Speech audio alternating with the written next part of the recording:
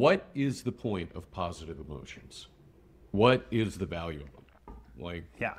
so if you're mad, if you're threatened, you run. Yeah. If you feel good, you dance. Yeah. An Yeah, obvious evolutionary value. Yeah. But just feeling good, sitting there and feeling good, what's the evolutionary value of that?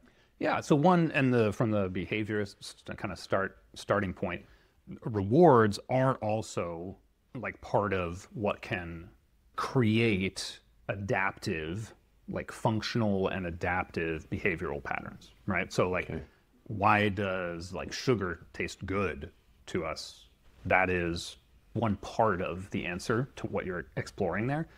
Motivation is also another of the main, most basic answers. It's a sense of incitement and enthusiasm for something that motivates, and usually, again, towards things that are functionally advantageous or evolutionarily important, like sex, food, right? I think in that sense, that's usually the answer that a lot of ecologists or evolutionary theorists are probably going to give you. But in a lot of my work, there's also the bonding aspect, the relational aspect, which I find very interesting in terms of positive feelings or emotions or affect.